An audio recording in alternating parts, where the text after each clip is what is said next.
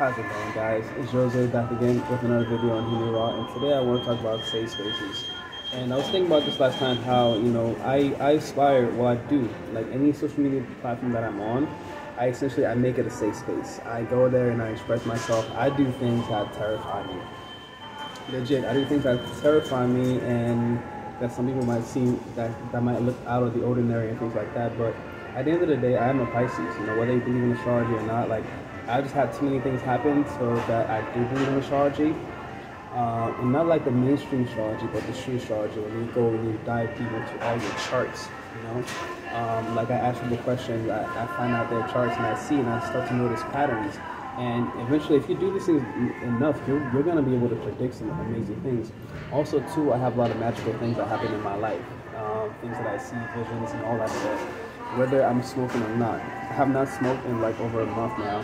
And just because some people in my life thought that I was smoking too much, and they felt that maybe I was dependent on it, and in some ways I was, because I definitely was at a point where I was like, oh, if I'm not smoking, like food tastes better when I'm high, or music is better when I'm high. So it did kind of get a little dependent on those factors.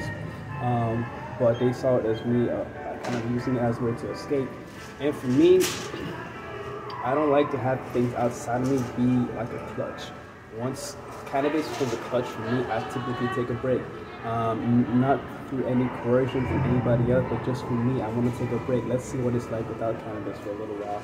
And that's very easy for me to do. For me, cannabis is not addictive, like some people will say. I'm in love with life, yo. I'm in love with life. And I've done many plant medicines that have allowed me to go within myself, to also experience past lives and things like that. I've done that, and I could see how some people would want to escape into that realm, or be in that sensation of being all I want with the universe and just keep chasing after that high. But even when I'm not in those altered states, I'm still there. I know I'm there, and my higher self is always with me, always talking to me, speaking to me. My angels are always with me. This is how I stay sane through everything that's going on right now. Like my spiritual practice never ends. Whether I'm taking psychedelics or not, my spiritual practice is here. Even as sober, like I'm still having these mystical experiences. One benefit too from taking a break from cannabis is like my dreams when I sleep, so vivid, it's crazy.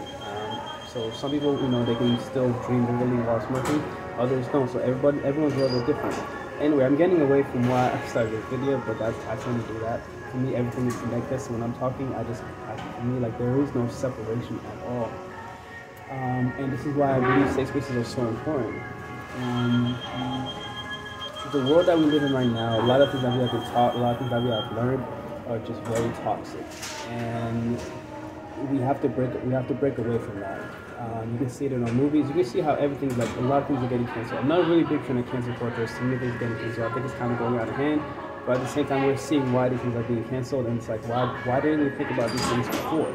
So we grew up with all these negative things, and a lot of these things have been, we've taken them onto our subconscious, and we do them without even knowing. And now we're literally trying to free ourselves.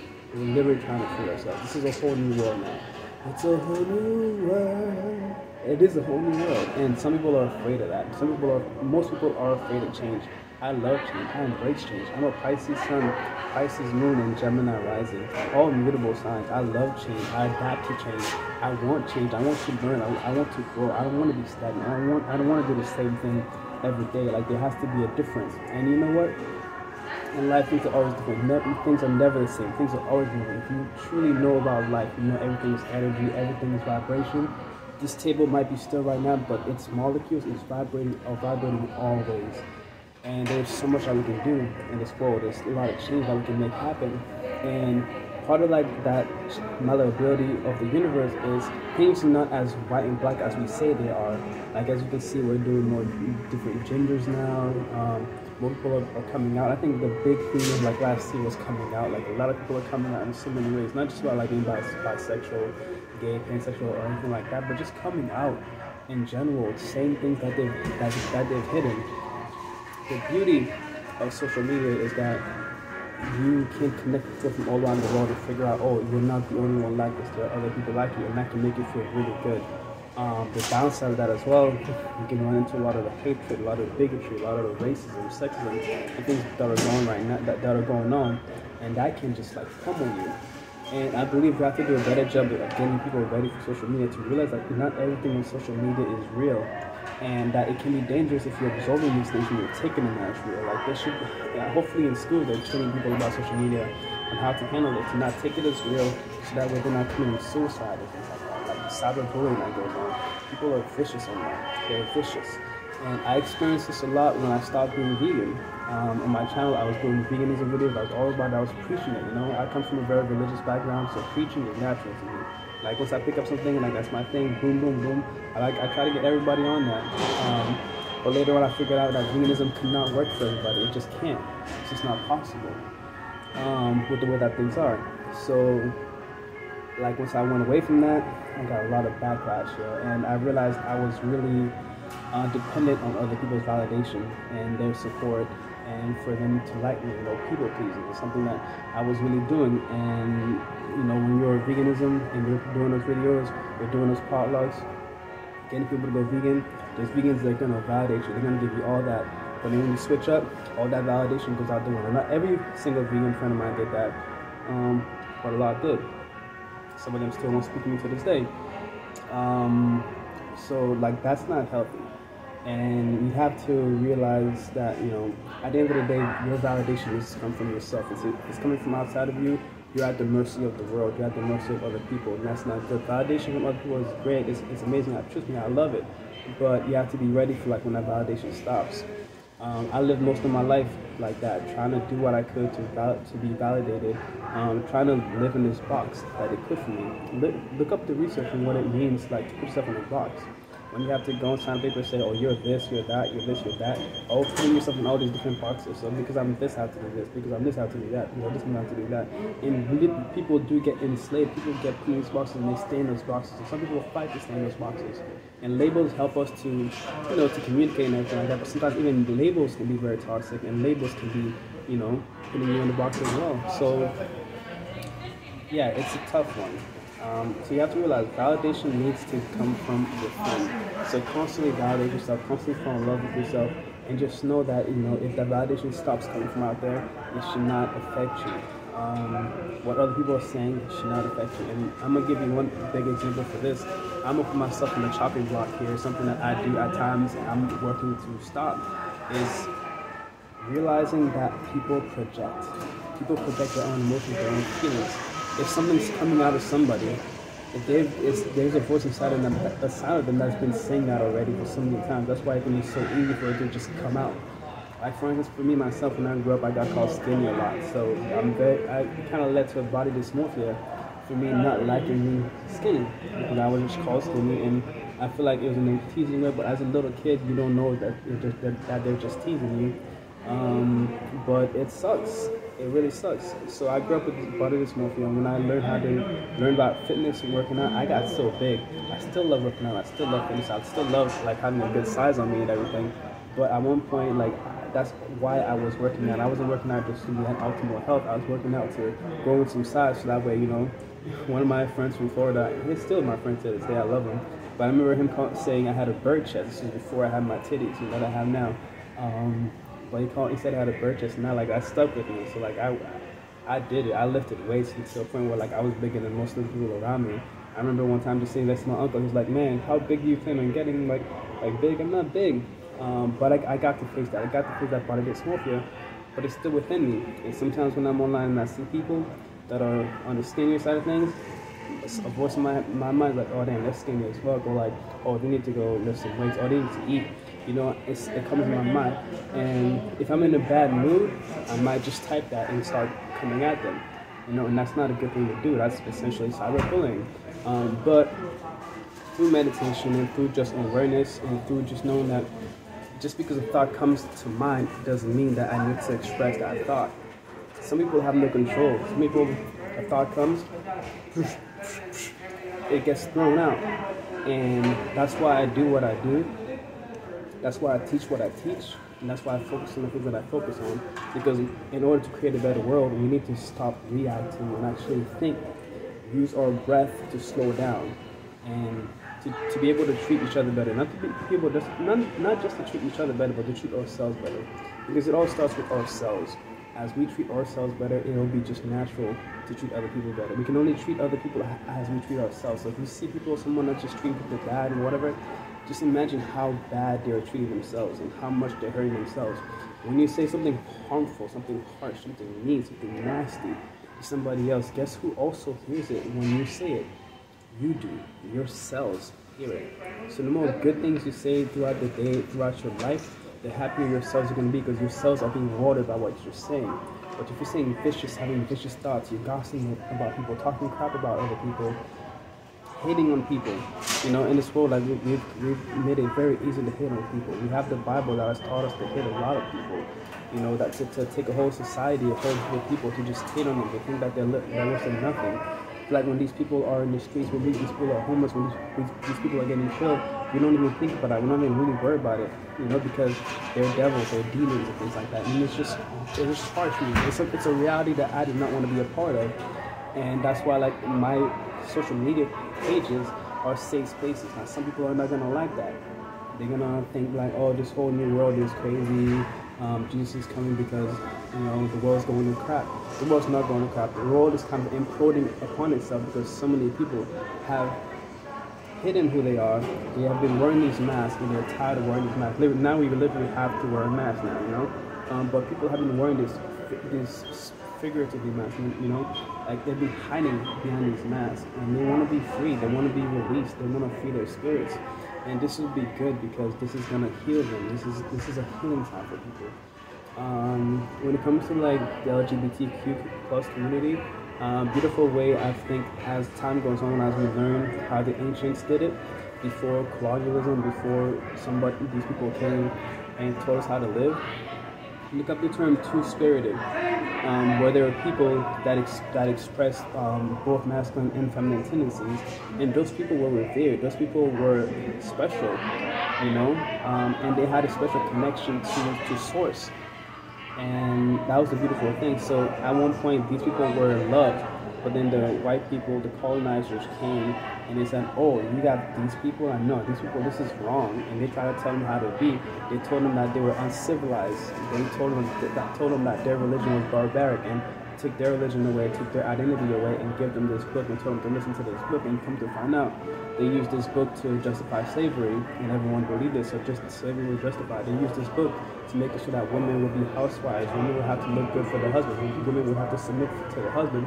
Women couldn't divorce their husband, and even if they were dealing with domestic abuse. This book justified all of that. So as time goes on, as society is now evolving, we're getting away from that, and we're actually seeing that no, that's not how it goes. People are just trying to be themselves. People are like, because when you're trying to be someone who you're not, when you're trying to fit into this box, you're doing so much more work, and it messes you up. And then you see how the mental health right now is so bad. You try to blame it on TV and media and all that kind of stuff, blaming it on video games even, blaming it on that. Like, what we've created is not the bad thing at all. It's the attitudes that have been here, the things that we have held on to. Again, the racism, the sexism, the homophobia, the biphobia, all that stuff that we have held on to for so long. We're getting rid of it, and that's a beautiful thing, and I love that. So, and again, talking about safe spaces, like I literally thought at one point, I'm thinking, man, am I like weak? Am I, not strong enough to really want these safe spaces for people? Like, I should be tough. I should be able to. It doesn't matter if the space is not safe. Like I should be tough and I should be able to go out in the world and whatever. But we got to think about the kids. Shouldn't we want the world to be a safer space for children, for women, right? And as we have more technology, as we become more civilized, why is it that there's still so much violence? Why is it that there's still so much separation? As the society evolves, we should be getting rid of that, not adding more of it. Why is this world still not a safe place for women and children? And that's unfortunate. And why is femininity hated so much? Why is femininity seen as weak when we all have a feminine side to us? And that's a big thing too, because you can be a man, and guess what? Once you're a man and you start dressing up as a woman, or you're a trans, or a man turns to a woman, you realize, oh, now the world's a much more dangerous place. You know, like trans people are getting murdered and nobody does anything about it. Nobody cares because they're abominations, quote unquote. So for me, I fight justice for all. There was this TEDx talk about this man, this crossdresser. He can go as man or woman, but he says that he prefers to stay as a man because the world is safer that way.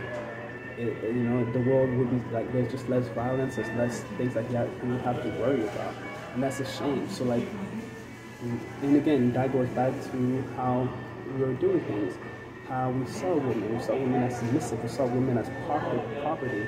So the way we treat women has to stop. And I believe now that we are opening up more and more men are expressing their feminine sides, and they're kind of sometimes more so going into that submissive role, and then they can also see how the attitudes of men are, how men and treat women or treat anyone as feminine or being submissive. They can be like, okay, no, this has to stop. This is not how you treat another human being. And that's the beautiful thing. We need to start seeing people not just as a sex, as a gender or whatever, but as spirit. And our spirit, from the time it comes here, from the time that it leaves, our spirit doesn't age. Our body goes from being a baby to like whatever, but our spirit doesn't age. So that spirit should be treated with compassion as a spirit its whole life. You know, and in the world that we live in right now, babies not even treated well. Kids are not treated well. You see what they do with children. Some people still justify being with children. You know. So we're talking about trauma upon trauma upon trauma. We glorify becoming successful through the trauma, and how like trauma and the challenges that we go through is what shapes us to be like strong and all that. But it's a lot of toxicity, and we have to go towards growing a world through love, compassion, and nurture, where the feminine is embraced, where the feminine is cherished, where the feminine, because that's the creation, that's the creative power of the world. So that if the creative power is being beaten and hated on, seen as weak, seen as less than, and that's where our children come from, the world's not going to go too far. So in all the stuff that's going on right now for me in life, for me, it is beautiful. I'm seeing a lot more expression, and I've seen this in my visions. I've felt it, and other people have felt it too. There's people out there fighting and supporting other people. They're supporting spirits, they're supporting humans, they're supporting the spiritual growth of individuals to express themselves, to be as they are, and to bring more love into the world rather than division. And for me, God is love. So there's more God going on now. There's more love, and I love it. Love is love. That's my message for the day, y'all. Let me know what you think about this video. If you have anything to say, these are the kind of topics that I love to talk about, but I feel they do not get spoken on enough. You know, so I'm gonna leave y'all with that. If you like this video, don't forget to like and subscribe, and for more videos like this one, and I'll see you guys in the next one. Oh, before I leave too, I am part of this yoga contest going on right now by Yoga Warrior, and the winner gets to be featured on the cover of the magazine and also wins $10,000. And typically these magazines, I feel they don't, you're not gonna see many people of color on yoga magazines or anything like that. And part of this too, I think Lululemon's a part of it. I want to be on the cover to be able to talk about the history of yoga and bringing yoga back to the people that it came from, and see more people of color doing yoga, because we need it. You look at the research, you look at the statistics, and the way that the world is right now. And speaking of energy, how racism is still relevant and all around, and it affects us on an energetical level. Like that's why we're so prone to disease and things like that. So it's time for our people to see more people doing this, and for Black people to also to be freed, not just to be freed from other people, allowing us to be who we are and allowing us to express ourselves in more ways, but we have to free ourselves. And for me, yoga has allowed me to travel through my own body, through my own soul, and experience different parts of me, and I'm bringing all those parts together. Yoga is to yoke the spirit. This is to put the spirit back together. So as Black people, we have to bring our communities back together. We have to come together, and one way we can do it individually, we bring ourselves back together, we bring more love into our hearts, we get rid of the stagnant energy, of the stiffness, and all the trauma that we hold, and then we can be together. So yeah, help me out. I'll put a link in the description below. You can vote every day. Voting goes up until March 18th. So we can do a free vote through Facebook, and tell me when. So yeah, I'll see you guys in the next one. Peace.